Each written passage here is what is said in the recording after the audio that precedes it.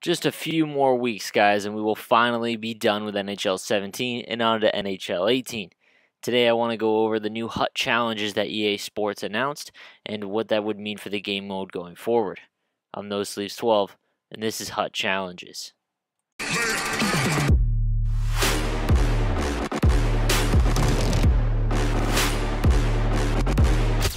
So first, let's start with what they are. Essentially, if you've ever played Madden, for example, and played Madden Ultimate Team, they are loaded with offline challenges and things that you can do to earn coins instead of just playing against someone. Now, for years, NHL has always been just play against an opponent, get coins, open packs, that kind of stuff.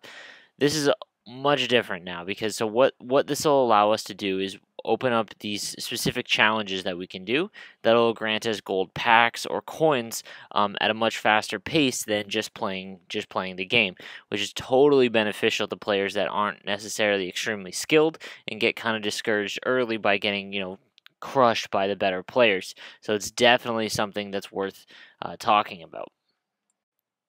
Alright, so here's what to expect at least from what EA Sports has announced. When the game launches, it looks like there's going to be over 140 challenges that you can do by yourself or with your friends. Now, they're broken down into subsections that are going to allow you to choose what kind of challenge you want to do. First up is team challenges. I'll read what it says.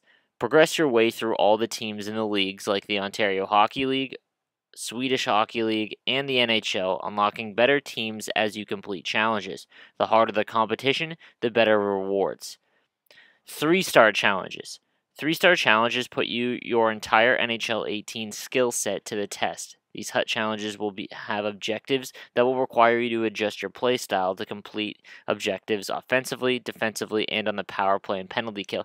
These are going to be more it'll be start in the first period or in the third period and defend a penalty kill kind of things to unlock those challenges and finish those. Those are going to be more in-depth ones from my guess.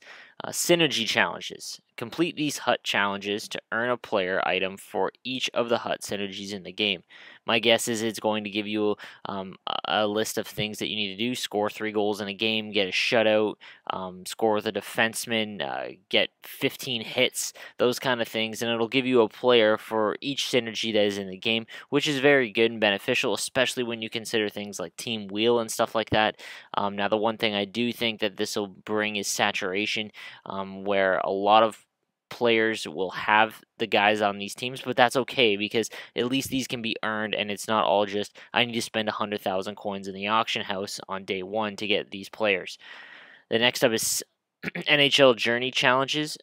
Embark on a journey from the Memorial Cup all the way to the NHL with your HUT team in these HUT challenges. From what I would guess is you're going to start on rookie mode in the Memorial Cup, work your way all the way through until the NHL when you're against the CPU and on harder difficulties, All-Star obviously. Again, these are going to be like score a couple goals or specific things, objectives that you need to complete, and it's going to get much more difficult as you go on. The co-op challenges. This one is what I'm most excited for. It says invite a friend through online or local play and complete these co-op exclusive challenges. Now, these I have no idea what these could include. I'm guessing there's going to be basic ones like win a game or take 15 shots, those kinds of things. It's not all going to be just win by 10.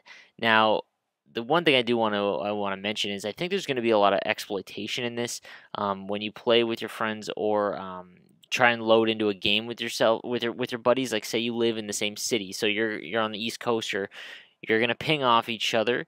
If you spend enough time trying to queue up at the same time to get your opponents, I have a feeling that there's gonna be a way where you can just have your buddy pull his goalie in a HUT challenge game and then just get every single challenge done. Now I don't know for sure, but that's just my guess from playing other games.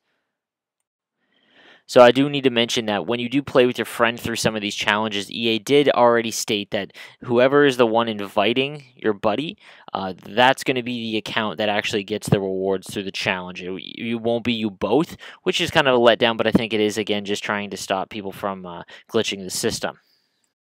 So guys, here's an example. Dominator, it's on pro difficulty, and you're going to see the challenges in down below. You're going to see win by 2 goals, take 10 more shots than your opponent, and have 1 minute of time on attack. If you can complete all 3 of those, you're going to see the objective rewards down below. So for completing all 3, you get a gold pack, and I'm going to assume that you get the 500 and 1,000 for completing all 3. So it's extremely beneficial to sit and hunt and play this, as opposed to doing games consistently and grinding games to get 1,000 coins every win. This is going to be a very, very well done game mode, I believe now, with the inclusion of hut challenges. So guys, hut challenges does look like it's going to be a great addition to the game mode. Let me know what you think down in the comment section below. Thank you guys for watching. I'm No Sleeves 12. Stay average.